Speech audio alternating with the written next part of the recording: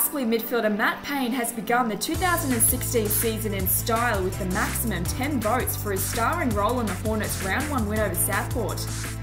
The 2014 MVP winner collected 33 disposals, 6 clearances, 6 inside 50s and a goal as last year's grand finalists edged out the Sharks by 10 points at Graham Road. By Little gets the handball away to Payne, and Payne's not going to make any mistake from 25 metres out. Just that one little skill error, that little bit of a fumble.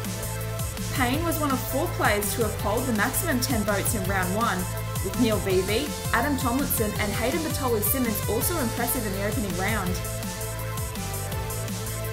Visit NEAFL.com.au to see every vote and subscribe to our YouTube channel for more clips.